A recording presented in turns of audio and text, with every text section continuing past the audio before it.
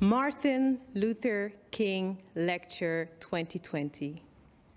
Thank you all for joining us tonight on this special event on the International Human Rights Day. Today we are celebrating different things, but more we're putting the focus on human rights, and we're doing this in a very special setting. As you all may know, dear guests, dear all, 2020 has been a year which has given us a lot to think about. It has been an eventful and an impactful year for many different reasons, of which one is the reason why we don't have you here with us. You're watching this from your laptop, maybe you've looking at it from your computer or even your video phone, but whatever it is, we are welcoming you and we're so happy to have you. So what do we have today? You cannot walk alone. We cannot walk alone. It's the theme of this year's event. And we're doing this with a very special programming. Among others, all the way from the USA, we will be having a keynote by Dr. Wes Bellamy. This will be followed by a very dynamic and interactive Q&A, which is something that you will be seeing later. Afterwards, we will be taking you into the world of spoken word, where different participants of our spoken word contest will be taking you with them into the word of how they see that we cannot walk alone. Last but not least, we will be finalizing our event with a special spoken word by Elten Kiene. However, no event can be a very good event without an opening. And that is why I would like to ask you for your attention. We have Dave Ensberg-Kleigers. Dave will be opening, and you'll be hearing him in a bit, but before you hear this man, I need to tell you who he is. Fasten your seatbelts because the list is about to come. So Dave is a chairperson. He is the chairperson of the Martin Luther King Lecture Foundation. He's the one who, among others, is present here to be giving you a very nice and good presentation. He also serves as a director of Jantje Beton, which is a nonprofit organization in the Netherlands which focuses on making sure that children have the possibility to get access to play and also to have facilities to play with. So Dave is not only there active, but in many other social causes. We know him as the vice chairman of the Johan Verrier Foundation, which focuses on supporting projects in Suriname. And this happens in the field of education and culture. But also is he a board member of Maatschappelijke Alliantie, and he is an author of the book Bezielde Beschaving, which was published in 2017. Please, a round of applause for Dave.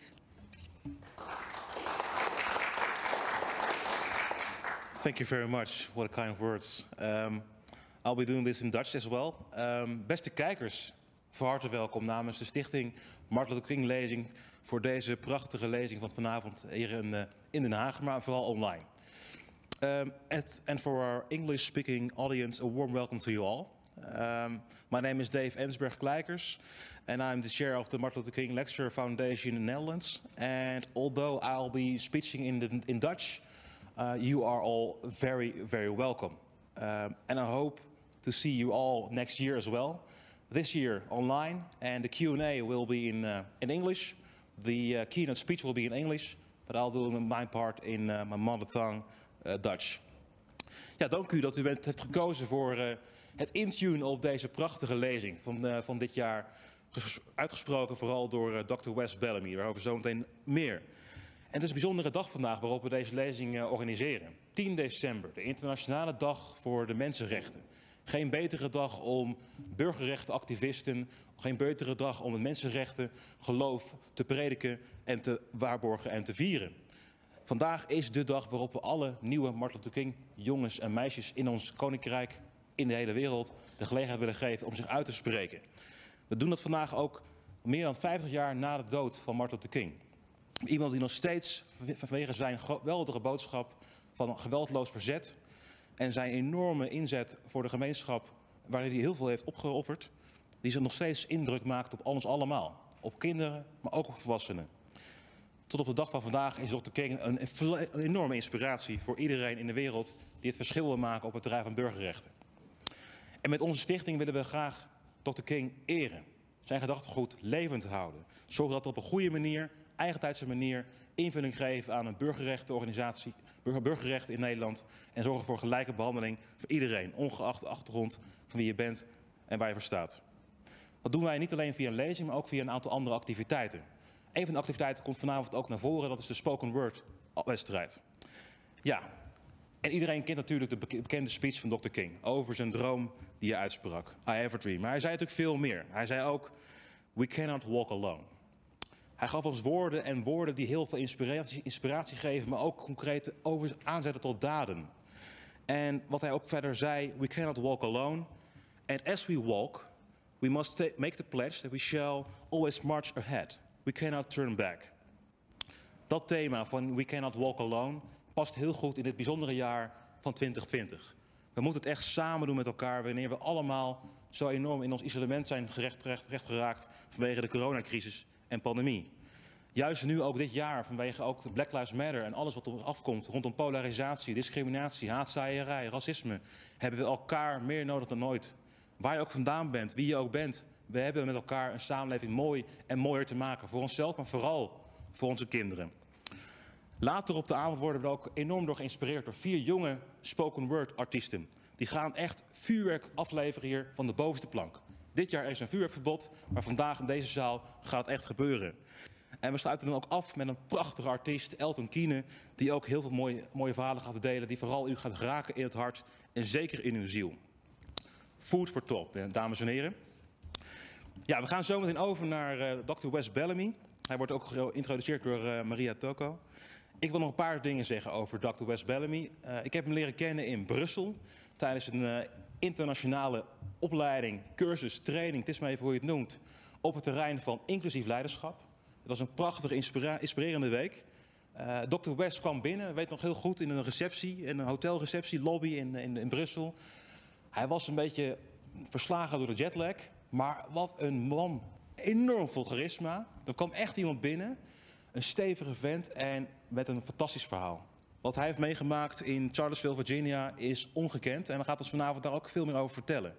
Het is een man met heel veel moed, met veel kracht in zich, maar vooral ook naast alles een liefhebbende echtgenoot en een prachtige vader. Ik ben heel benieuwd naar zijn lezing en ik hoop dat jullie allemaal geïnspireerd zullen worden. En ik weet zeker dat het gaat gebeuren. Ja, deze lezing is mede mogelijk gemaakt door de bevlogen leden van ons bestuur. Maar dat niet alleen. Ook dankzij de steun van de Vrije Universiteit in Amsterdam en uiteraard ook Justice and Peace in Nederland, in Den Haag.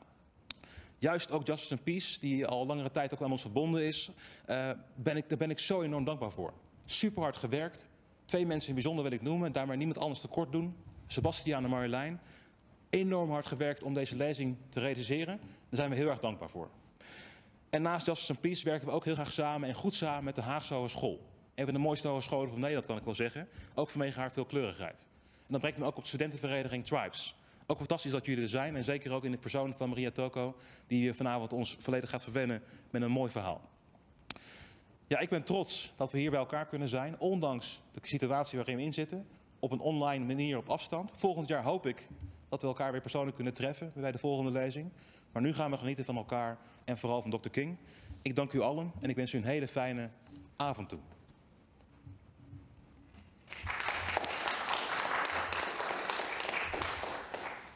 Dankjewel, Dave. Prachtige woorden. Thank you very much, Dave. Very beautiful words. And it's amazing to hear this from a man who has been literally into this game for quite a long time. But we want to go to our keynote speaker. Dr. Wes Bellamy is a very interesting man. He has served as the Vice Mayor of Charlottesville, Virginia. And he's also served as the only Black individual in the City Council. And this was during the infamous Unite the Right rally, which has occurred in Charlottesville, I think around 2017. Dr. Wes Bellamy is the author of, among others, the book Monumental, It Was Never About a Statue. Also, in his story, we hear the experience that he has of serving on the Charlottesville City Council, which was something that he had to do while combating white supremacy. Dr. Bellamy is also the author of his new book, which is called When White Supremacy Knocks, Fight Back: How White People Can Use Their Privilege and How Black People Can Use Their Power. He's currently serving as the Political Science Department Chairman, and, of course, we will be hearing him now. Before I go to his very beautiful keynote speech, I would like to also let you know that this man is truly, like, the list is long, but it's real too, because he's also the co-chairman of the newly developed Our Black Party. And this is a political platform that focuses on advancing the needs that Black people have in America. Please, wherever you are seated, give a warm applause for Dr. Wes Bellamy.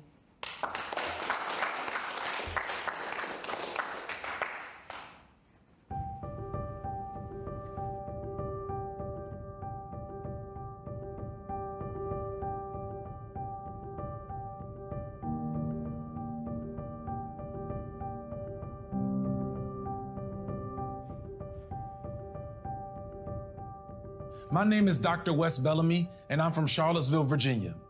Thank you so much for having me for your Martin Luther King lecture. I cannot speak to how proud I am of young people like yourselves working to change your communities, working to change your city, and ultimately working to change the world. Today, I want to spend a little bit of time talking about a word that means a lot to me: sacrifice. Martin Luther King Jr., many of you have read about, but many of us have not thought about the ultimate sacrifice that he gave to his people, to his community, and to the culture. When we talk about sacrifice and Dr. King, a man who was assassinated for fighting for civil rights, I ask you, if he was willing to give his life, what are you willing to give? Some people will say, well, I don't want to die for fighting for civil rights. Some people will say, I don't want to be uncomfortable while fighting for civil rights. Others will say, I'm willing to do whatever it takes. Others will say, I'm willing to put a little bit of what we call in America skin in the game. Others will say, I'm still trying to figure it out. All of the above are okay. But what's not okay is doing nothing. Every single person has a decision to make. What are you willing to do to bring about change? My favorite Dr. King speech of all time goes a little like this. I come here today to plead with you. Believe in yourself. Believe that you are somebody. We don't have anything to be ashamed of. No Johnsonian civil rights bill can do this for us. No Lincolnian Emancipation Proclamation can do this for us. If the Negro is to be free, then he or she must sign with a pen, with an ink of self-assertive manhood, their own Emancipation Proclamation. Don't let anybody take your manhood or womanhood for that matter. Believe in yourself. Believe that you are somebody. I want everybody to know how special they are. Somebody told a lie one day. They couched it in language. They made the word white pure and clean and almighty when you look in the dictionary. Then they wrote the word black and they made it ugly and evil and not good. And then he went on to say that he wants to get the language right tonight. He wants to get the language so right that everybody would yell out, yes, they're black. Yes, they're proud of it. Yes, they're black and they're beautiful. And Dr. King wanted people to understand that it is okay to be different and still fight for what's right. But Dr. King, a man who knew that his life was coming to an end, for in the speech he gave in Memphis, Tennessee, the night before his assassination, he described how he had already been to the mountaintop. He described how he had taken the water as far as he could take it, and now it was up for someone else to do what they had to do in order to carry the load and continue the fight.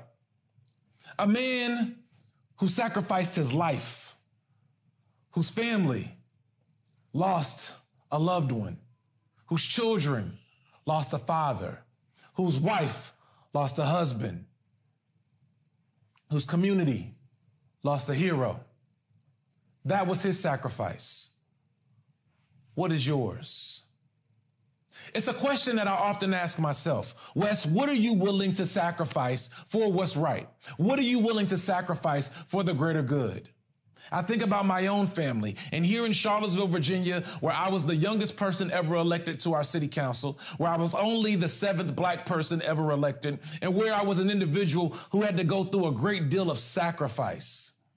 For even at my home right now, there is what we call the Federal Bureau of Investigation, the FBI, who are outside of my house because there was a death attempt on my family's life. Someone came to our house in the middle of the night after writing a letter saying that we would be dead by the end of the week. Someone came to our house and they loosened up all of the lug nuts on our tires to try, and when we drive off, essentially the tires would fall off and then we would subsequently die. But it didn't work. We persevered through. The higher power had a different calling for us.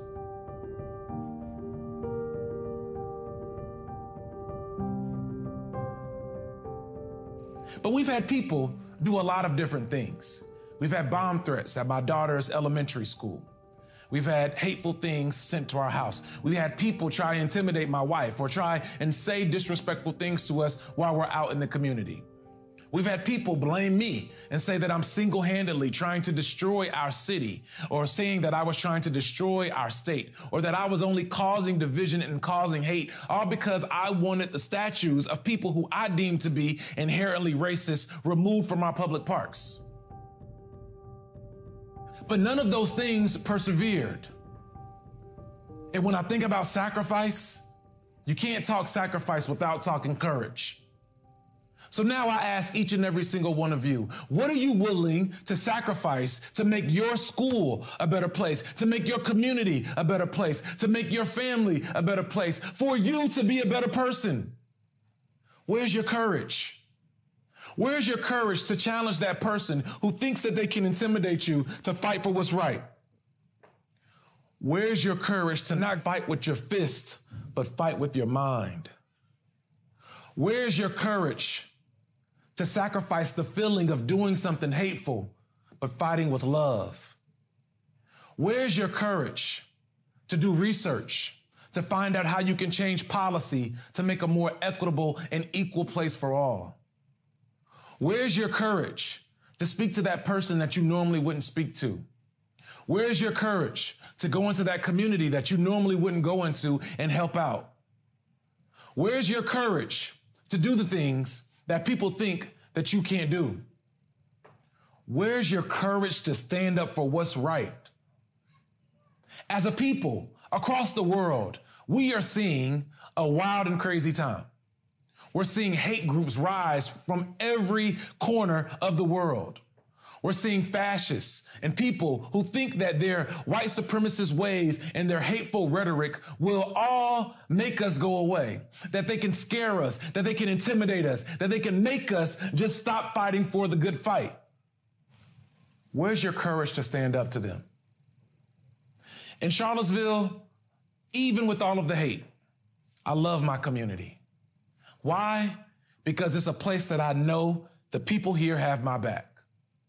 Right, wrong, or indifferent, the people in our community for the majority, are going to stand up and fight for what's right.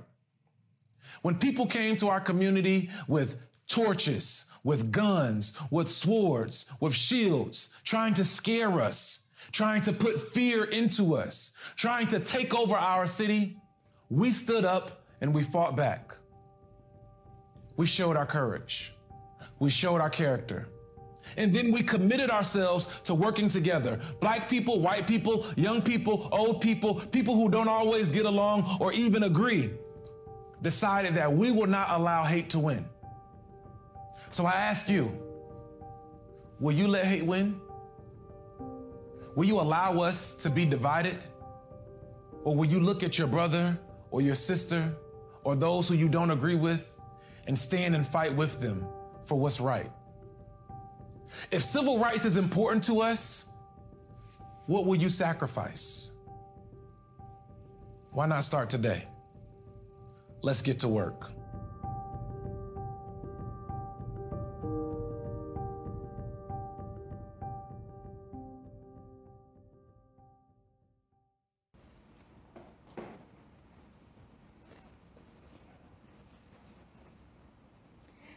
Thank you so much, Dr. Wes Bellamy, for joining us. Of course, unfortunately, due to COVID, you cannot be present here. But we're really happy to have you for this Q&A. How are you doing? I'm doing great. Thank you all so much for having me. I wish that I could be in Amsterdam with you all. However, I hope to see you soon. And again, thank you so much for having me. I'm really, really pleased to be with you. Well, it's good to know, but I have to correct you a bit. It's The Hague for tonight, but sometimes we're also in Amsterdam. But no worries, no worries. It's the Netherlands. It's a very small country, so really nearby. It's all good. So the Netherlands, maybe, the Netherlands. It's all good indeed, yeah. So I thought it would be nice maybe if I would introduce myself, also for those who are at home, because I noticed that I haven't done that yet, and especially now that we're gonna have this Q&A, I think it's quite like dope if you hear of us, who we are, because I will also be introducing the other Q&A speakers. So my name is Maria Toko. I am a performer, I am a moderator, I am a researcher as a student, also chair of Student Association Tribez, of which you will be seeing some students. And I was really excited seeing your keynote, and I found it very interesting. And one of the first questions that I have is not necessarily related to your keynote, but more like because of you not being here. If you were here, like what would you do? What would the first thing be in your agenda? Like you come here, you're in the Netherlands, you can do anything you want to. I would find the Black people. So anytime I travel abroad, whenever I like to go to Europe or other parts of the world, I like going to find other Black people to see how you all are living, to see your culture. I love us. And there are so many similarities between those of us in the West, those of us in the States, and those of us abroad across the world, that I think that, well, just for me personally, I enjoy spending time with you all and just, again, understanding the culture, what you like to do, the language, what you like to eat, how you all hang out, because we're all family and we're all connected in one way or another. So that would be the first thing. And then secondly, probably find some chicken. That's a nice answer. Very nice. Very good. Well, maybe next year or in the years that will be coming, you will have the opportunity to still do that. And yes, we will Big be Dave. welcoming you. No, Big Dave, I have to come. Yeah. Well, he's hearing you now, so but I'll tell him afterwards. Actually, like I'll push the message even so that he will really understand. Well, thank you. So going to you and the keynote that we heard, you are talking about, among others, like how you actually just lived your life so far and the different things that you've lived, like especially within the different functions that you have. So for me, this is also a question from Dave, by the way. So it's me, but make sure that you hear the voice of Dave while I'm talking. And his question was basically related to one of the speakers that we also have had, which was Jesse Jackson, and the title of his, like the Martin Luther King lecture back then was Keep Hope Alive. So when we're talking about Keep Hope Alive, which was the title, and we hear what you were talking about, you put the emphasis on sacrifice while he was talking about hope. So the question is, when you are looking at hope, sacrifice, and courage, like, to what extent are they connected, and how could you, like, have sacrificed so much without or with hope? So what is, like, the connection for you between hope, sacrifice, and courage? Yeah, and Reverend Jackson is a mentor of mine. We've spent time together here in Charlottesville. He bosses me around every time he comes to town or he calls, but that's okay. He just tells me what to do all the time, but that's okay. I love him. I love him the same. But when we think about Keep Hope Alive, that's something that we would hear a lot of the elders, what we call elders in our community, say. That's something that they would say before. Keep hope alive, no matter what. Keep hope alive. Keep pushing. Keep trying. For me, sacrifice is actually a continuance of hope. In order for us to continue believing that things will change, we have to be willing to sacrifice some of ourselves. We have to be willing to sacrifice some of our comfort to be able to bring forth that change. In order to have hope, you have to be willing to sacrifice something. If you're willing to sacrifice something, before you can do that, you have to have the courage to be able to do so. So courage, hope, and sacrifice, they all go hand in hand. First, we have to be able to believe that things will get better. That's the hope. That's the optimism. That's the belief that we will make this better no matter what. We will win. And then the courage comes in saying that because I know that this will happen, I have my hope, I believe that this will happen, I'm willing to sacrifice something to bring about the change. What is that sacrifice? Is that making ourselves uncomfortable by talking to someone who you normally wouldn't talk to? Does that mean that you're willing to sacrifice some time and go and mentor or tutor or help out some kids who need your guidance? Does that mean that you're willing to speak up and speak out about things that you want to see made differently? Those are the things that we have to push ourselves to. And I love the fact that we're having this conversation on International Civil Rights Day. And I love the fact that you all in the Netherlands are pushing yourselves to bring forth that change. So much respect and much love to you. Quick note before we continue to the next question. You might see me looking, bowing down my head, watching on a screen. It's not because, you know, I'm chatting with my friends, but it's because actually I'm making sure that whenever you guys at home have a question, that I can also check it. And if we have the time, of course, I will ask it directly, but make sure for those who are at home, if you have your questions, put them in the chat room, and definitely Dr. Wes will be looking at it even after this Q&A. Yes. So another thing is that there might be a little, like, kind of, we can slow things down maybe, and that's because we are having a live connection. As I already mentioned, we have Dr. Wes Bellamy live from the USA, which means that sometimes, especially with like all the technical things that are going around, there can be a fragment of silence. But in the meanwhile, you can look at this face right here, so I hope you don't mind that. Well, we love it. We love it. We love it. Thank you. Without further ado, I want to actually continue to the next question that we have. It's a question from Kathleen Ferrier. Unfortunately, she cannot be here in person because of the fact that we have COVID and, yeah, limited spots are available. We know the drill right now. This is a 2020 event, so we shouldn't be that surprised. But I do want to introduce her to you because she is the chairperson of the Netherlands UNESCO Committee and she's a former politician, a great example to many women here in the Netherlands when it comes to her food for thought and just how she stands in life. And for those who are here, know her also as the former chair of the Martin Luther King Lecture Foundation. Please take a look at the video with the question of Kathleen Ferrier. Dr. Bellamy, you ask us, what do you do to bring about change. And you point out that we all have a different and specific role to play. You also point out the importance of language. And I would like to ask you if you can elaborate a bit more on your views on how language, the words we choose, can be a powerful instrument to bring about change. Thank you so much. Well, the words that we use are very important. And before I answer the question, I want to give some kudos and some love to Kathleen, who I have a tremendous amount of respect for. She's a hero of mine as well as many others here in the States. So thank you for all the work that you have done, Kathleen, and I hope you're watching. When we talk about the words that we use and how important they are, I think we all have to be aware of how we deliver our message.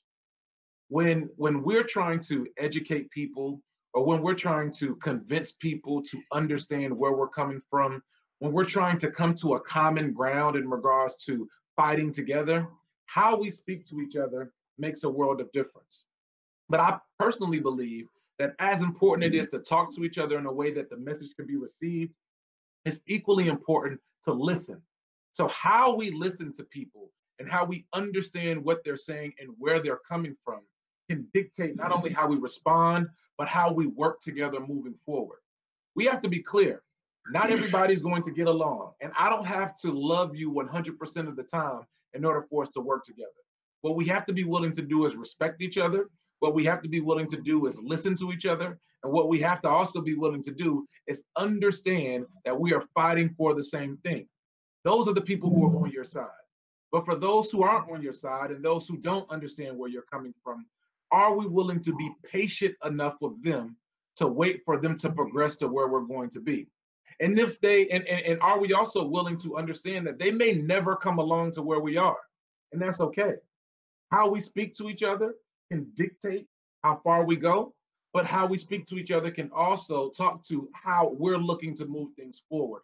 And I hope that you all are not only speaking to each other in a polite way when it's necessary, speaking boldly when it's necessary, not afraid to make people uncomfortable when it's necessary, but most importantly, always pushing forward. Thank you so much for answering this question.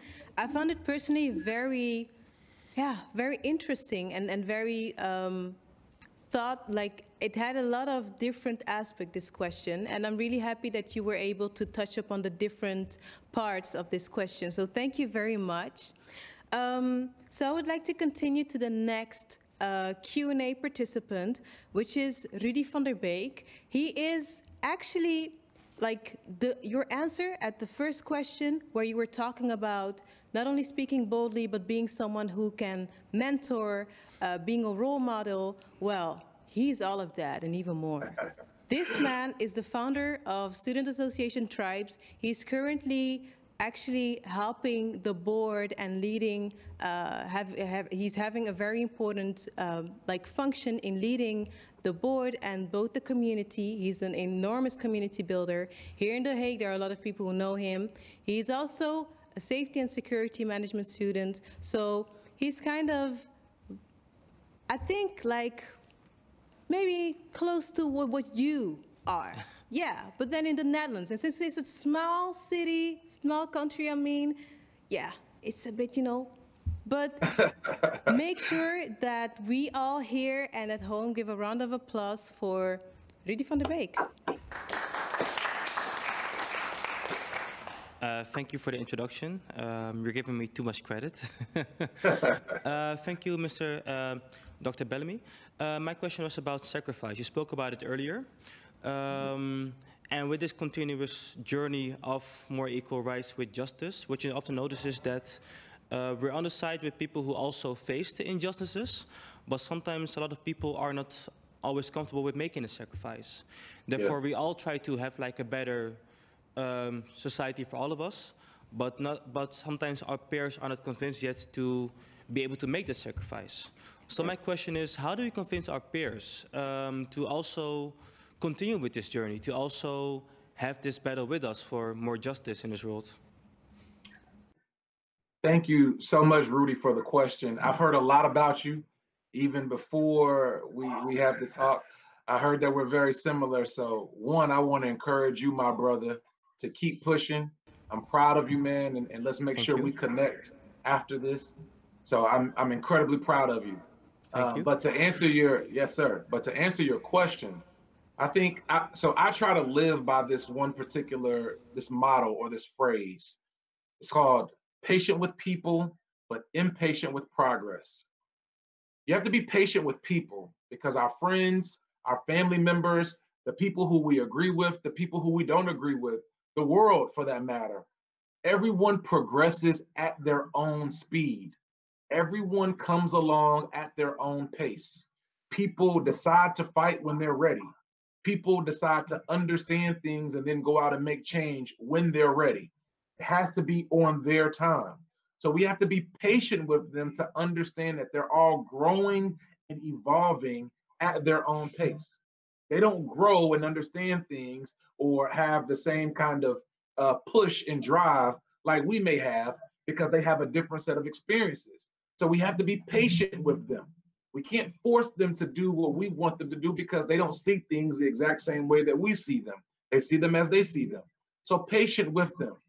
But we must always be impatient with progress.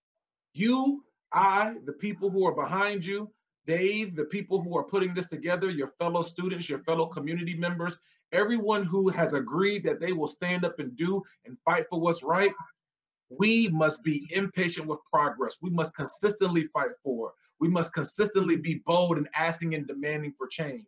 We must be consistent when pushing for things to be better, not tomorrow, but today.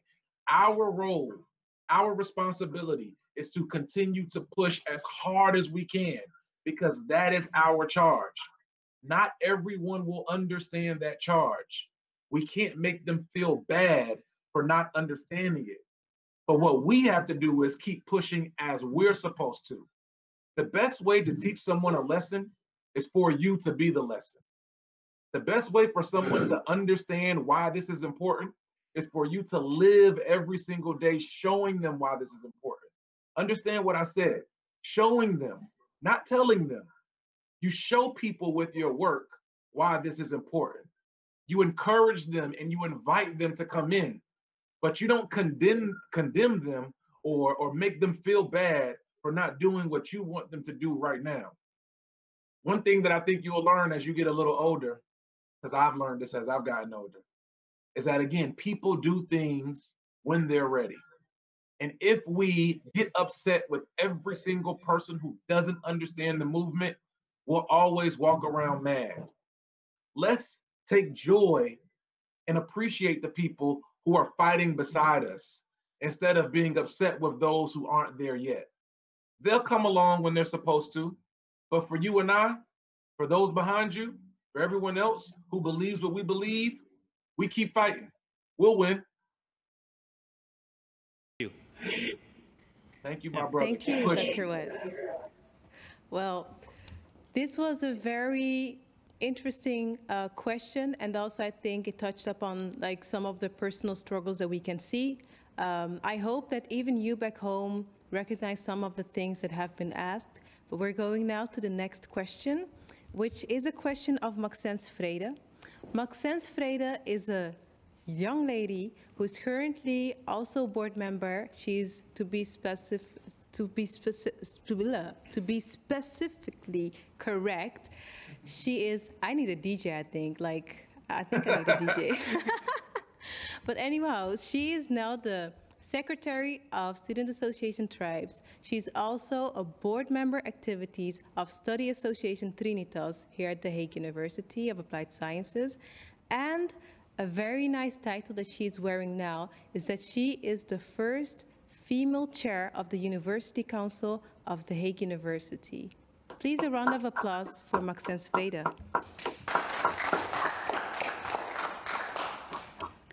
Thank you very much. Thank you for coming and giving me this opportunity.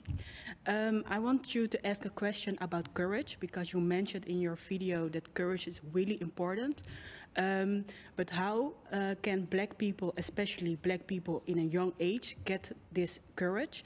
because it's really hard to speak out your voice in situations that it is uncomfortable for you, and to have the courage to apply for a job sometimes, or for a high title. So how can people from black age or black young age can get this courage? Well, I firmly believe that we have to encourage them. The courage that you have right now to speak at this stage and to get all of the positions that you got, let me ask you a question. Where did you find your courage? Question, like talking to Rudy, for example, and talking to Maria, they gave me the courage to do it. It's like having your ground, and they push me to do it. So having the right people around you give me the courage to do those things. So that's the answer. We all have a responsibility to encourage others to do this work. Even at your age, you have a responsibility to encourage those who are coming behind you to use their voice, to speak out, and also for you to be the example for them. I remember being maybe 5 or 6 years old the first time that I was told that I was special. And then I just started believing it. My aunts, people in my neighborhood, people in my community, they would say things to me like, "You're special. You're different. You're going to be something someday. You're going to be a good person. You're going to change the world one day." And then I just started believing it. And once you believe something, you start conducting and carrying yourself in a certain way. You start saying, "Yeah, I am special. Yeah, I do need to use my voice. Yeah, I do need to speak out." So you have a responsibility to encourage the next group of people. All of you in that room have a responsibility to encourage the next group of people. And then when we are on social media, when we're talking to our family members, when we are just hanging out, we need to put out messages of encouragement. It's fun to laugh and it's fun to joke. And as we say in America, get ratchet.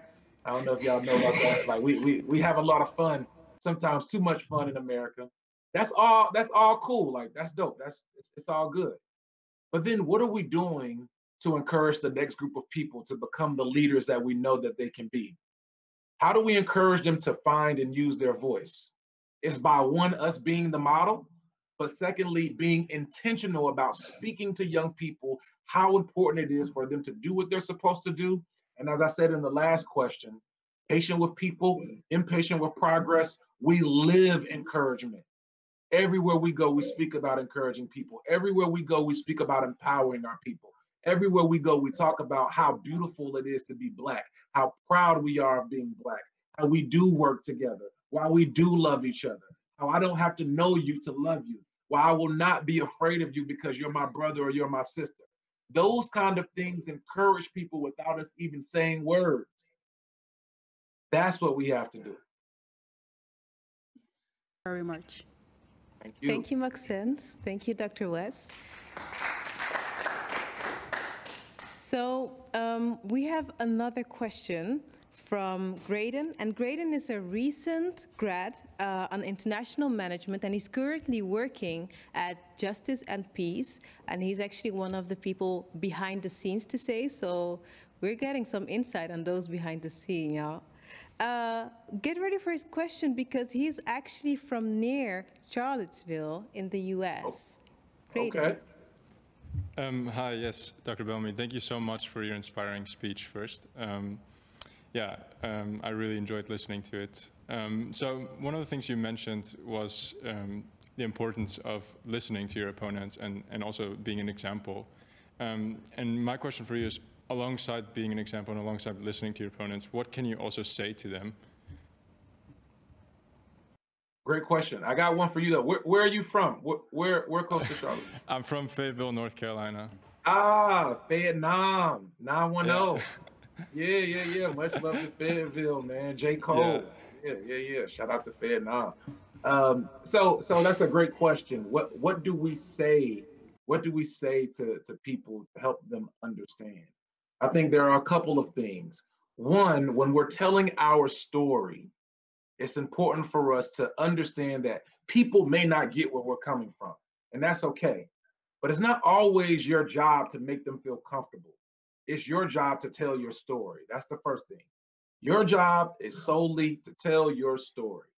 The second thing is understanding your audience. And when we say understand your audience, I remember being in Charlottesville and having conversations with people who I know did not like me. They did not like me at all. So was it my job at that particular point in time to yell at them and tell them that everything that they think was wrong and that I don't like them at all and I know they don't like me and we can just fight each other? No, that wasn't my job. That wasn't my role. That's not what I chose to do at that point in time. What I chose to do was show a side of myself that was a human side. Before they saw me as a city council person, before they saw me as an individual who's a leader or whatever, they just saw me as a Black man. And I want them to understand what my position is and how it feels for me to walk in my shoes in this position with the things that I see around me. And it's up to them to receive that. But again, as I alluded to, all that I can do is tell my story. That's understanding the audience. Now, the next point is when we're talking about how do we, or what do we say to our opponents? We have to ask them, do they love their country? Do they love their community? Do they love their neighborhood? And if they love their country, they love their community, they love their neighborhood, then why won't they allow us to be able to have the same love for it? I often say to people, because I love America, because I love Virginia, because I love Charlottesville, I don't love everything about it. I don't like everything that's happened here in it, but because I love this place, I have a responsibility to hold this place accountable. Love is accountability. Love is also pointing out things when they're not right. Love is having difficult conversations. Love is also being empathetic and sympathetic that everybody doesn't understand what you're saying, or sympathetic that things or people may feel different ways about it. But nonetheless, I cannot sacrifice myself and my feelings. I can sacrifice a lot, but not myself and my feelings in order for you to continue to put me down. So those are some of the things that we talk about when we're having these discussions. And more importantly, like we alluded to earlier, patient with people, but impatient with progress. Thank you very much. Thank you. Thank you, Dr. Wes. And thank you, Graydon. So we're going to go to the next question, and we have to speed it up a little bit.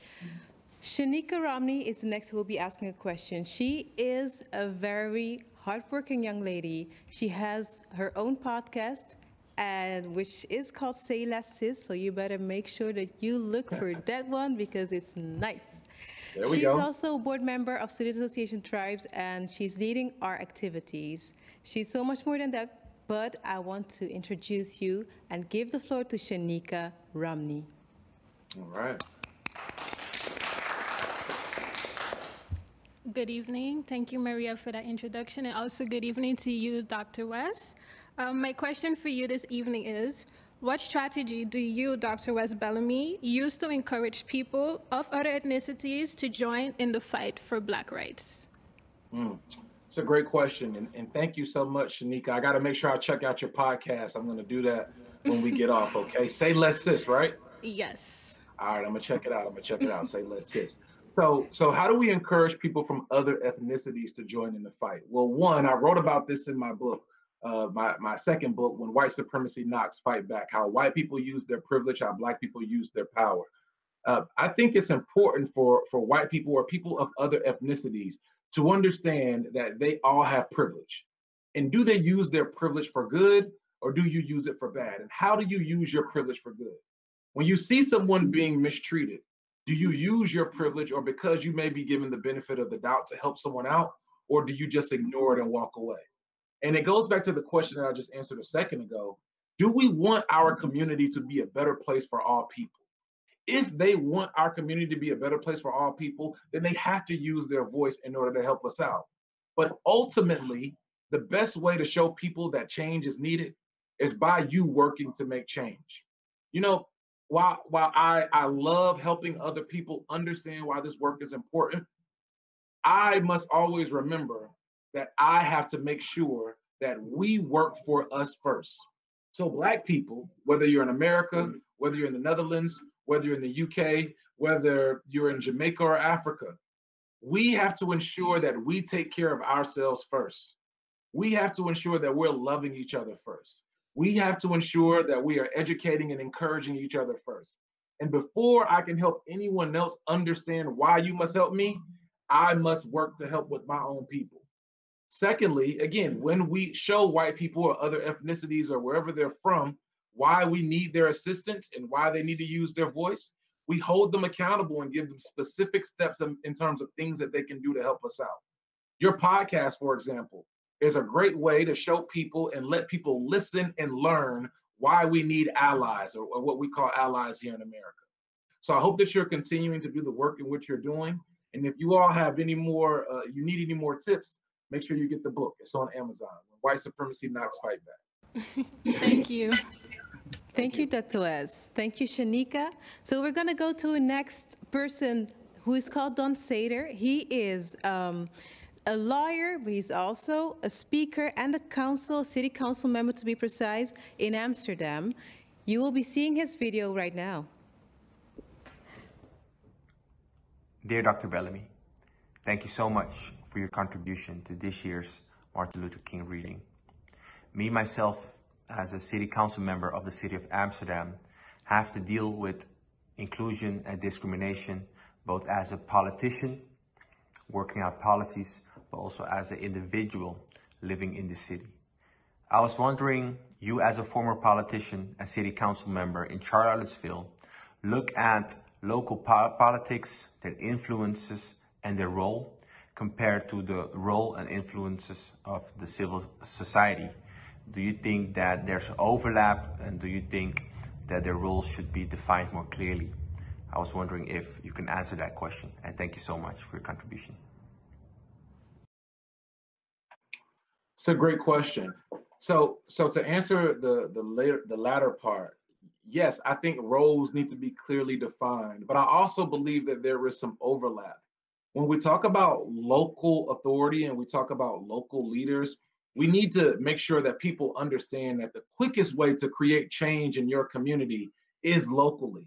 Those are your city council persons, or the people who represent your local community on a government level. That is the quickest and fastest way, in my opinion, to be able to have a direct impact on your schools, on your neighborhoods, on your stores, on your community engagement, and so forth. So we have to be in tune, as we would say over here, or tapped in, like the new people, like the younger kids say, with what's going on locally, and ensuring that we are electing people and supporting people in office who represent and understand the needs of our communities. When we talk about the overlap piece, though, I think that that's where political education is important. Understanding the role of government in your municipality or wherever it is that you live is important. Being engaged in the voting process is important. And then subsequently, I would encourage all of you to think about running for office. If you want to be a change, if you want to see things change and you're tired of things being the way in which they are, then run for office yourself. Who says that you can't do so? Who's stopping you? Who's saying that you're not qualified or that you're not allowed to do it? People will always find ways to make you feel as if you're inadequate or that you're not good enough. But I promise you that you are.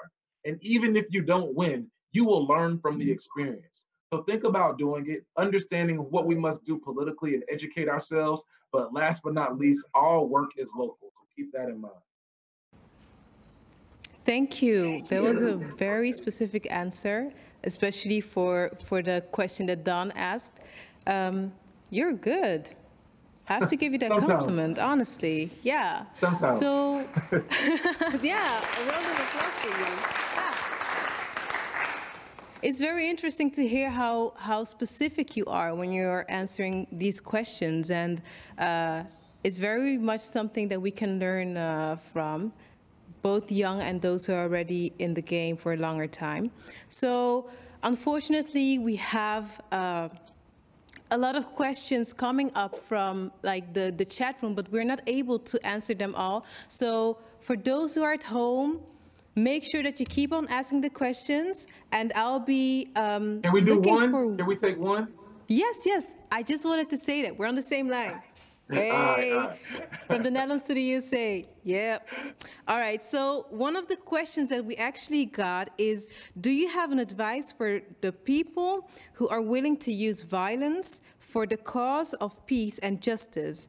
The person who's asking this is saying that I know activists who are tired of nonviolence activism. That's a great question. So the first question that you all asked me tonight was about hope and courage and sacrifice. And I believe that in order for us to bring about change, we can use our voice, we can use our mind, but we don't always have to use our fists or use violence. Now, some people don't believe in that. Some people think that the only way to get people's attention is by breaking things or by hurting things or meeting force with force. I don't personally believe that to always be true. However, I do believe that people have to understand what kind of change it is that they want to make long term. If you go and hurt someone tomorrow, is that going to make a long term change down the road? I don't believe that to be true. If you change a policy tomorrow, that can have an impact 10 years down the road. So we have to understand what the long game is. Do you want to hurt someone tomorrow to make you feel good right now? Or do you want to change a law that will be able to eventually help your children and grandchildren 10, 20 years from now? Let's play the long game, not the short game. And remember, everybody, patient with people, impatient with progress. We will win this fight because we always do. Thank you for a very clear answer. This question came from Fatima Akshar. I hope I am pronouncing your name correctly. Thank you for asking your questions. And honestly, we are seeing your questions and they're so interesting that Wes Bellamy will be answering them. So keep on asking these questions. Thank you so much. So going to the last question to round this Q&A off, I am very curious about, like, we've heard from you. You've shared a part of your story. You've been able to bring us along with your train of thoughts when it comes to answering our questions. And one of the things that we do wonder is, so we don't want you to walk alone in this struggle, in this fight for justice. So how can we, as students, as citizens here in the Netherlands, help you? The best way for you all to help me is to help each other. I get encouragement from seeing you all fighting, using your voice, speaking up, and standing up for change. That's the best way to help me. And most importantly, in the Netherlands, and those of you at the university, I want you to stop looking to America to bring about all of the change in your communities. America has our issues and we do things one way. But the way in which you all fight, the way in which you all are making change is powerful. Believe in yourselves that what you are doing is right. I want to make sure that you all understand that the work that you are doing, people are watching. So please believe that the work that you are doing is bringing forth change. When I met Dave, I was blown away by all of the stuff that he was doing. That made me feel good to know that I had a brother who was halfway across the world who was doing the same things that I was working on. That means that we're not working alone. When I heard about the young man earlier who people were telling me, I think his name was Derek Diedrich, they were saying, yeah, he's very similar to you. He's doing these things in the community. He's working hard. When I met our moderator, when I saw all of you speaking and asking questions and hearing about your roles and your titles, the young man who's going to do the spoken word later, when I see all of you and I see the culture, that makes me know and feel proud. So if you want to help me, continue doing the work. Continue being who you are. Keep pushing and keep fighting. Let's connect on Instagram or let's connect on social media and keep this fight going. I love you guys. Thank you so much. Thank you. A lot of hearts here, like from those in the back. So I'm just, this is what you're seeing here behind the scenes. Thank you so much.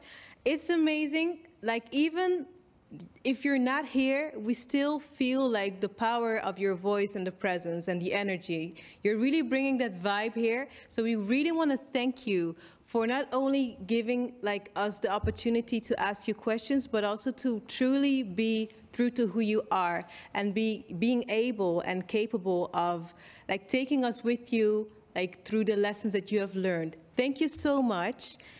Please, for those back at home, keep on asking your questions, but now I want to thank Dr. Wes Bellamy, and we're going to go to the spoken word.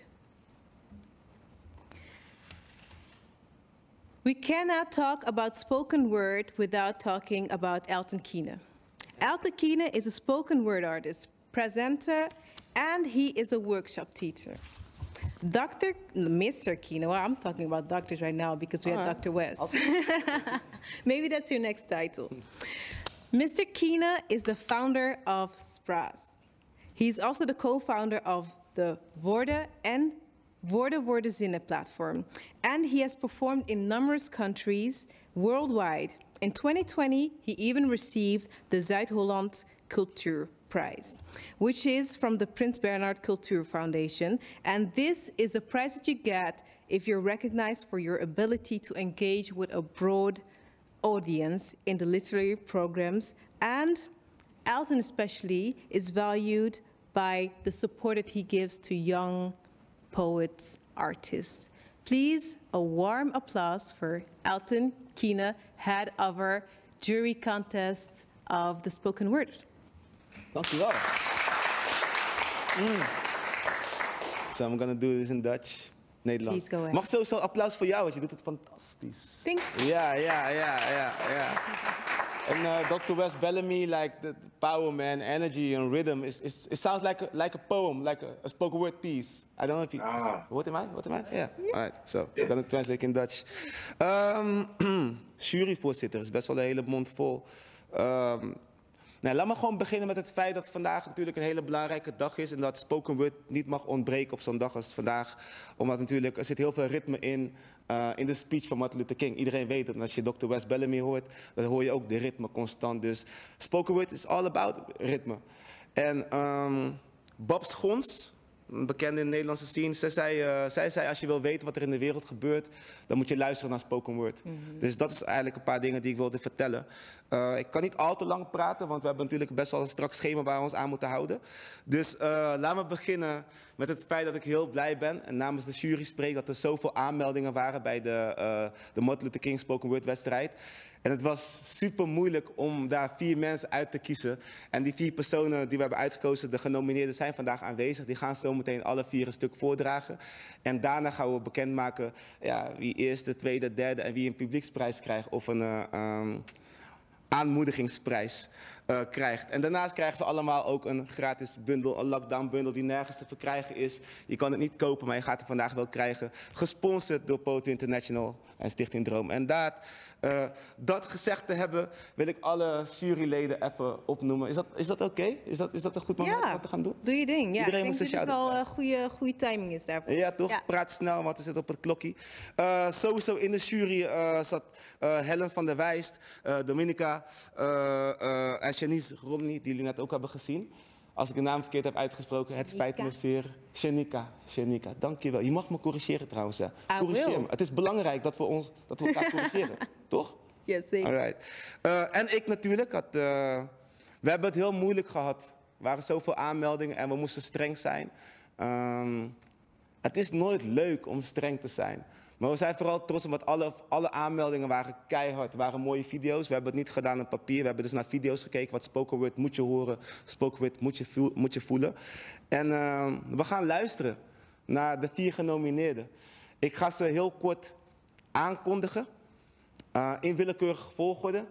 En meteen daarna gaan we bekendmaken wie derde, tweede, eerste en de aanmoedigingsprijs krijgt. Yes? Alright. Als eerste wil ik Myron Hemming naar voren roepen. Kom naar voren, all the way van het hoge noorden. Take it away. Een warm applaus voor Myron.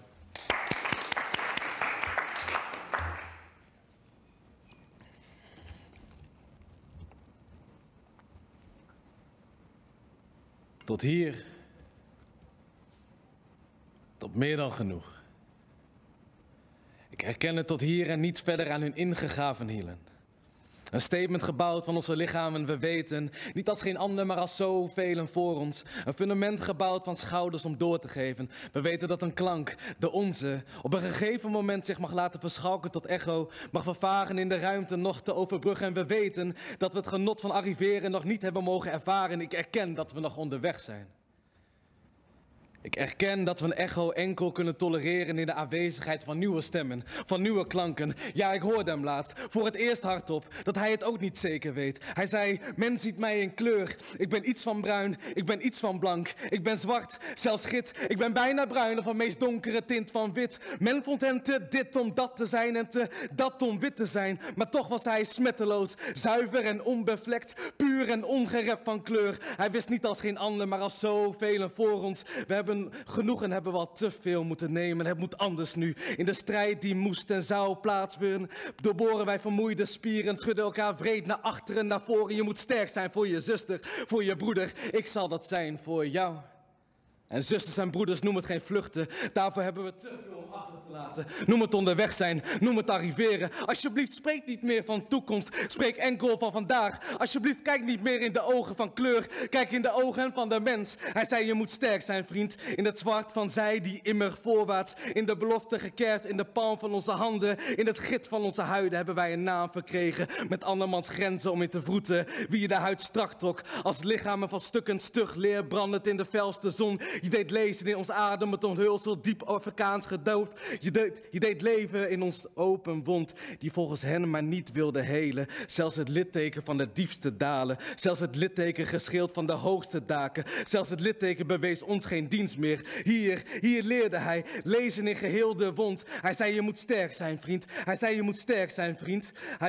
Hij wilde lezen in geheel de wond. Hij vond stukken bloot lichaam en leer onderweg tot versleten gedragen door schouders die beloften droegen met gestriemd vel. Zusters en broeders, bouw op mijn schouders en klim tot hoogte zo verstelbaar hoog dat meters boven de hoogste toppen. Laat ons spieken achter elke horizon. Laat ons geen zon meer ondergaan. Laat ons stijgen met geheven borst en gerechte ruggen. Laat ons voorwaarts, laat ons immer voorwaarts. Laat ons klinken als zusters en broeders die nog durven te dromen. Laat ons elkaar beloven geen moment te vergeten waar we samen staan en van waar we samen zijn gekomen.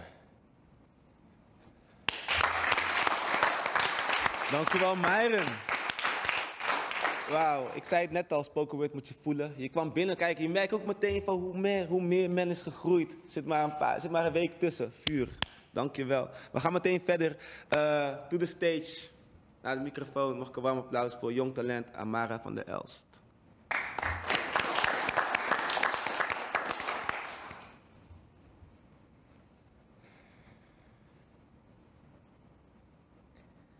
Heb je naaste lief, is wat we leerden. Lief hebben, ja, dat was de les.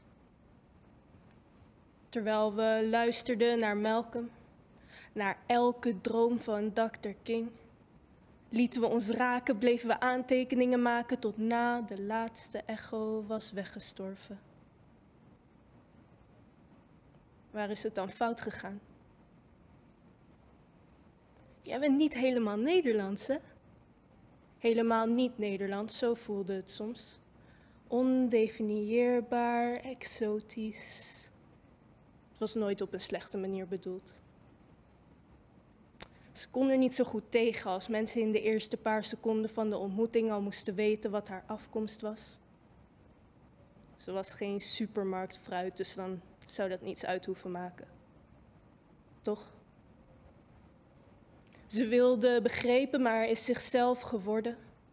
Nu spreek ik alsof ik haar nooit geweest ben.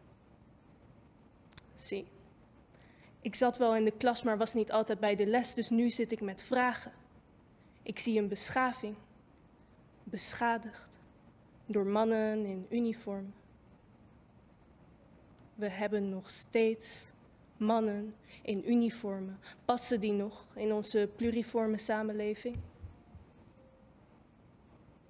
Martin had dromen, maar in 2020 noemen wij onszelf wakker. We leren samen helen, samen delen. Wat als we leren liefde geven? Even, wat als we leren liefde delen, liefde delen? Hou je van mij? Hou je van mij?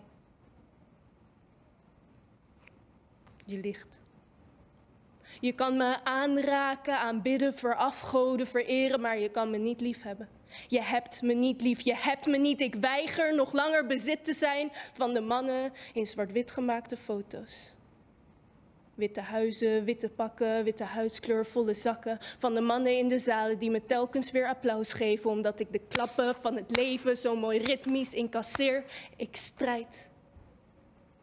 Punchline na punchline, blijf raken tot ze beseffen dat geweld niet nodig is om iets geweldig te maken. Ik wil dit al zo lang zeggen, maar met elk vraagteken dwaal ik verder van mijn punt. Tijden veranderen. De era van woorden en beloftes is voorbij. Eerdaags hoor je dat actie voortkomt uit jou, uit mij. En het kan dat onze zogenaamde migratieachtergrond niet bij hen in de gratie valt, integratie faalt, het maakt niets uit. Het gaat niet om waar je vandaan komt, maar om wie je bent en waar je heen wil. Ik wil niet dat je denkt dat ik zielig ben. Ik wil dat je me ziet, erkent. Want we dragen allemaal wat onder de leden. En ondanks het lijden, leiden we ons eigen leven. Ik denk dat ik de les weer weet. Er is altijd iemand met een groter leed. Er is altijd iemand die iets groters deed. Als je ons vergelijkt, zijn we verre van gelijk. Maar onder dat alles blijkt, wij zijn gelijkwaardig. Dank jullie wel. Mare van der Elst. Krachtig, prachtig, mooi. We gaan meteen verder. De derde persoon, en nogmaals, het is een willekeurige gevolg dat ik naar voren ga roepen, is Ashi Sioma.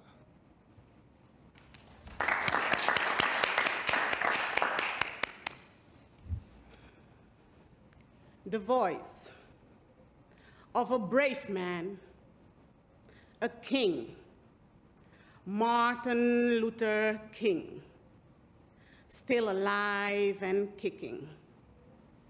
In the beginning, there was just the word. The word became a walk. The walk became action, not alone. And as he walked, we walk. And as he thought, we thought. And as he do, we do. We cannot walk alone towards home.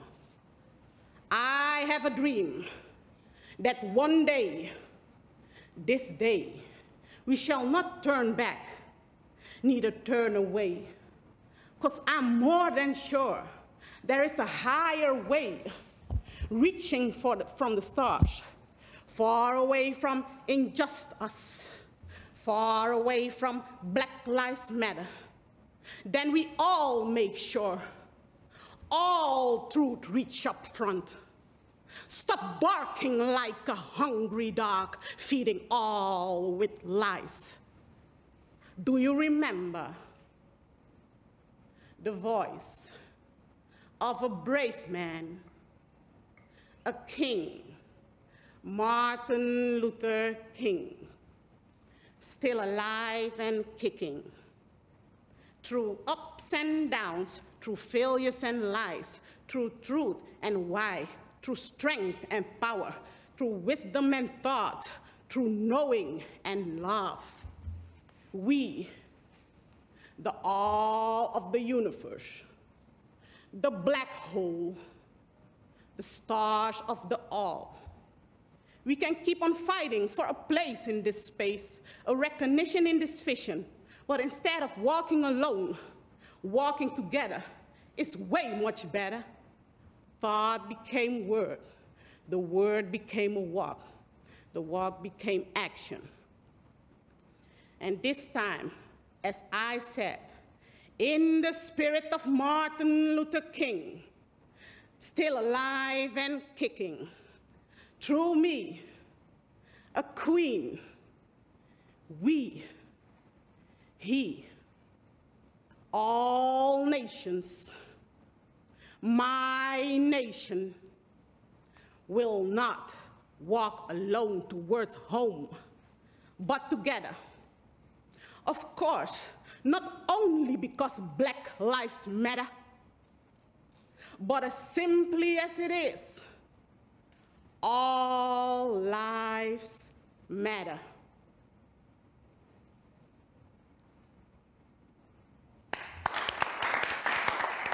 Assisioma.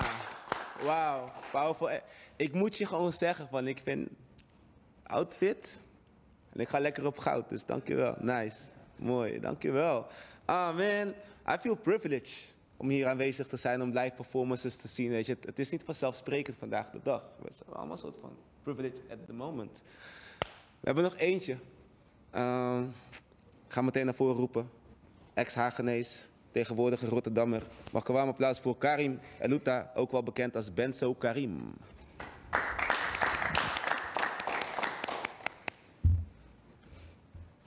Dit is voor Martin Luther King. Soms een eenzame strijd voor een gezamenlijke winst. Dit is alle kleuren zijn samen zwart. Dit is een oproep voor een omroep die loopt op onze pad. Dit is niet ieder zijn eigen weg. Dit is niet alleen letten op wat je zegt, maar ook op wat je denkt. Dit is sterker door strijd, dit is vrede en recht. En ik heb gisteren nog gedroomd over broeders en zusters die niet meer leefden in nood. Ik reed langs politiewagens, afvragend waarom ik niet etnisch werd gecontroleerd.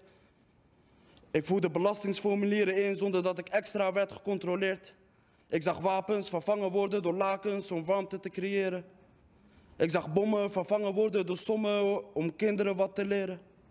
Ik zag littekens niet als teken van oorlog en geweld, maar ongelukken tijdens een onschuldig spel. Ik zag liefde, vrede, heb in tijd niet zo weinig angst hoeven te beleven. Ik zag ze glimlachen, niemand was minachtend. Er was een vorm van samenleven. Als het aan mij lag, was ik daar gebleven. Als het aan mij lag, was ik nooit gestopt met dromen. Zou ik Black Lives Matter blijven schreeuwen totdat het bij zij die niet voelen zal binnenkomen? Zou ik ze zeggen dat ze moeten stoppen met het bespotten van mijn profeet? Zou ik de dader zeggen dat hij niet degene is die bepaalt of iemand doodgaat of iemand leeft? Zou ik zorgen dat vrouwen altijd veilig de straat op kunnen gaan? Dat ze op de maatschappelijke ladder aan mannen gelijk staan? En ik weet het, ik ben een dromer. En hoewel de weg lang is, we kunnen er komen. Maar je hoeft niet meer alleen te lopen. You will never walk alone als Feyenoord en Liverpool. Je hoeft nooit alleen te lopen voor een gezamenlijk doel. You will never walk alone als Feyenoord en Liverpool. Je hoeft nooit alleen te lopen als je vecht voor een gezamenlijk doel.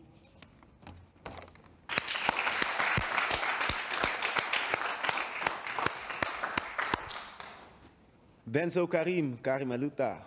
Wauw, 4 krachtige geluiden, 4 verschillende geluiden, 4 niet dezelfde geluiden, maar alle 4 krachtig.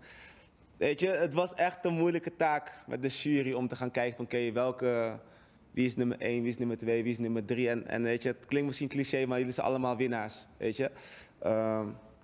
Prijs is symbolisch. Ik ga wel even erbij vertellen van wat de prijzen inhouden, wat het inhoudt. Dat is denk ik wel belangrijk om te weten, ook voor de mensen thuis. De nummer 1, de winnaar, krijgt natuurlijk een bedrag van €500. En ik hoor een telefoon. En een lockdown bundle, gesponsord door Poto International. De nummer 2 krijgt een bedrag van €350 en een lockdown bundle, of course. En de nummer 3 krijgt een bedrag van €150. En er is eigenlijk geen nummer 4, maar dit hebben we erbij geroepen omdat we het belangrijk vonden van nee, weet je, dit zijn gewoon de 4 beste die we hadden van alle aanmeldingen. En wat is iets van oké, de nummer 4 willen we een aanmoedigingsprijs geven. En die aanmoedigingsprijs houdt in een 1-op-1 masterclass workshop van mij. En dan mag je met hem van het lijf vragen. En dan ga ik je helpen en dan gooi ik heel mijn netwerk open en dan gaan we aan de slag. Dat sowieso. Dat gezegd te hebben. Ik ga het niet uit mijn hoofd doen. Ik heb wel het juryrapport bij me. Het zat de hele tijd warm in mijn broekzak. Terwijl ik met jullie sprak, zat het gewoon hier. Het was warm, het was dichtbij. En we gaan beginnen met de nummer 3. En als ik je naam noem, als ik je naar voren roep, dan krijg je alvast de bundel. En de rest ontvang je later. Ontvang je later, ontvang je later. Oké. De jury zei, bij de nummer 3, dat het ritmisch was van het begin tot het eind. Dat er misschien wel een jonge nieuwe king schuilt in deze persoon. En de jury wil nog veel meer horen van deze persoon. Kom naar voren. Myron Hemming.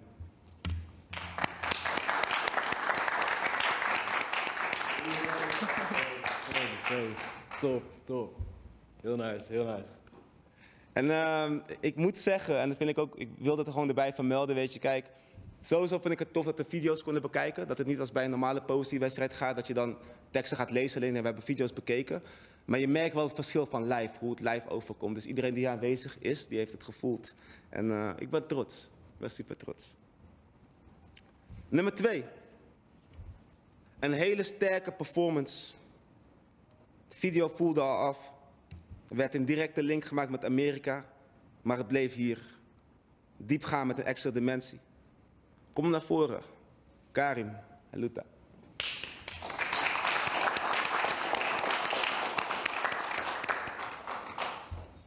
Het is denk ik wel belangrijk dat ik ook wel vermeld, was ik bijna vergeten te zeggen, van waar de jury op heeft gelet. Weet je, kijk, een goede performance bestaat niet alleen maar uit performen, het moet ook ergens over gaan. Maar tegelijkertijd, wat er natuurlijk een Martin Luther King wedstrijd is, spoken word wedstrijd is, hebben we ook gekeken van oké, we cannot walk alone, waar gaat het over? Gaat het over daar, gaat het over hier, kunnen we die link leggen met hier? Dus we hebben bewust gelet op de link met Nederland, het persoonlijke. Wat laat je van jezelf zien vandaag de dag? Vandaag de dag, 2020. Dus daar hebben we specifiek op gelet. En uiteraard de performance. Ik ga de nummer 1 opnoemen en dan is het ook bekend wie de aanmoedigingsprijs krijgt. Dit is spannend. Normaal zou ik willen tik kiezen, maar het mag niet. Maar we kunnen wel gewoon zo doen. De nummer 1 is sowieso een vrouw. Een geweldige performer. Een veelzijdige artiest. Met heel erg persoonlijk en herkenbaar en geloofwaardig. Iemand die voor haar leeftijd al heel erg geloofwaardig is. Een jonge rolmodel. Waarbij er hoop is voor de toekomst. Kom naar voren. Amara van der Elst.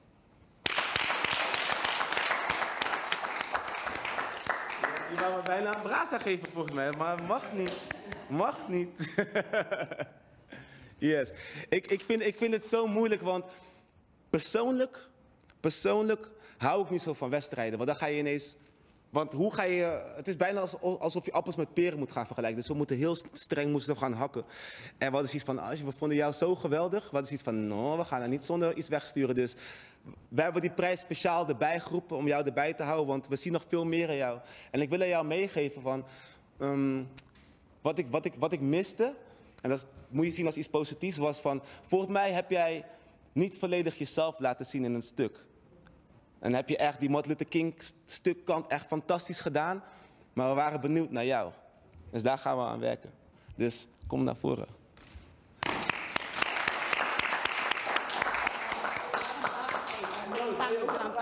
Ik ben sowieso van ik zou iedereen een brasa geven, maar we cannot do that. Alhoewel ik wel immuun ben, ik heb al gehad. I'm safe. Everybody's safe. Ja, dit was het. Nogmaals een warm applaus voor alle deelnemers, voor iedereen die heeft meegedaan. Trouwens, alle mensen die hebben deelgenomen, als ze meekijken, ze ontvangen ook allemaal een lockdown bundle die niet verkrijgbaar is. Just saying. Alright. Dankjewel, Elten. Dankjewel. Alle die hebben deelgenomen, ook zij die misschien nu nog thuis zitten, maar die hun spoken word hebben opgestuurd. Ik ga switchen naar het Engels, omdat we nog steeds Dr. Wes Bellamy met ons hebben en anderen die internationaal meekijken met ons. I just mentioned that I'm really grateful and thankful for all the participants, those who have contributed with their spoken word. And basically, we just heard the head of the jury, and I again want to thank the jury for their hard work. So thank you, Dominica, Hella, Shanika, and Elton, because as I was here hearing all of them, I could definitely see how hard it was for you to pick those top 3, now a top 4. So before we go to Elten Kiene with his specially written spoken word, I want to thank you all at home. And I also want to thank the organizations, those who contributed, Justice and Peace, of course, the Martin Luther King Lecture Foundation, Student Association Tribez, the Hague University of Applied Sciences, VU, and so many more who have helped us to make sure that you at home and we here in this place could have had this amazing event. I also want to ask you, for those who are online, you can see that in these times, money is needed. We need shmoney. The fact that we're giving it away doesn't mean that we have it plenty. No, unfortunately not. So for those who are willing to support us, please make sure that you contribute. It can be something small, it can be something big, it can be something symbolic maybe for you, it can be something that you want to give just for the sake of you making sure that you show how much you trust in the fight that we're fighting. So if you're seeing us on the Crowdcast, you can see that you have the Ask the Question button, then you have the Donate button, and then you have People. So there's a button on the right below, which you can push, and then you can just do whatever you like. Yeah. All right, without further ado, this was a little warming up. Please a round of applause for Elten Kiene.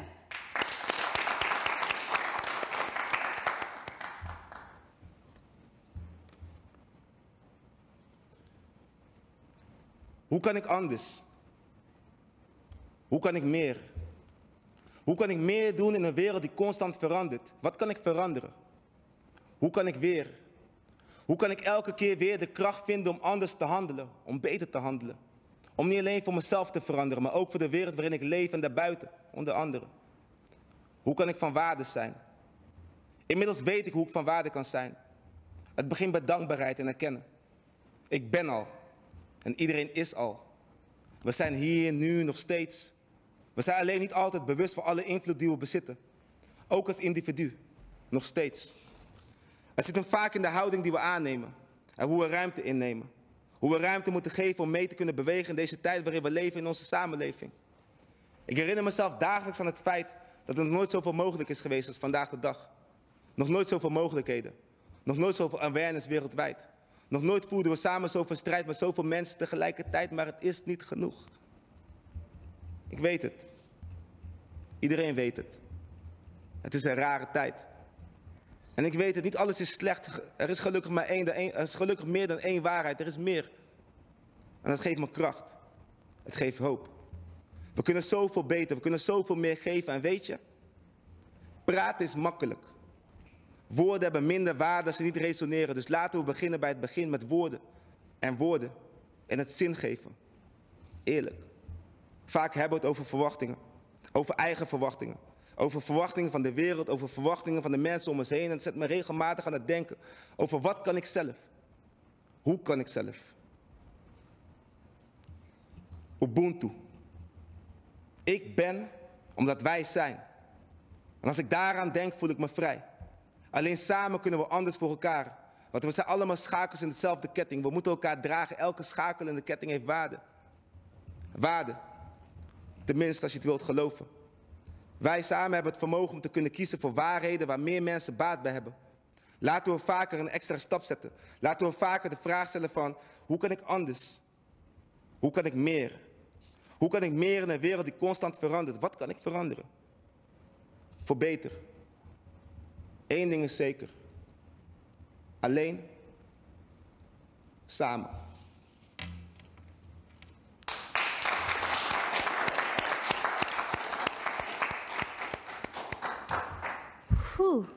Wow. Dankjewel. Thank you. Thank you all. I hope that you have enjoyed it as much as we have done. Thank you so much for your presence. Thank you for all those who are here around me and you back home. We are very much looking forward to seeing you the next time that we will having our Martin Luther King lecture. My name is Maria Toko, and today I was your moderator. Have a blessed evening.